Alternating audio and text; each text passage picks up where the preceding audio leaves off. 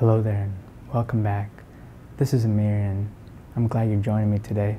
This is the 30th season of Testing with Amir. So grab your tools, tap your keyboard, get your monitor, and come and test along with me. Before we write our test, let's actually take a look at our app. Here it is, loaded up in Cypress. On the right hand side, we got our to-do list app. On the left hand side, we got that Cypress command log. I just gotta type something in there. No, waiting on tests to run doesn't make me happy.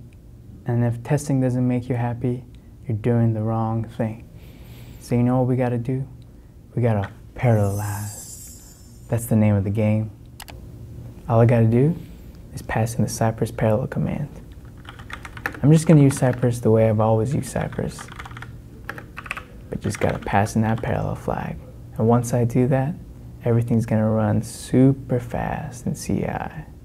Remember, always clean up your messes and never break the build. Thanks for joining me. See you real soon.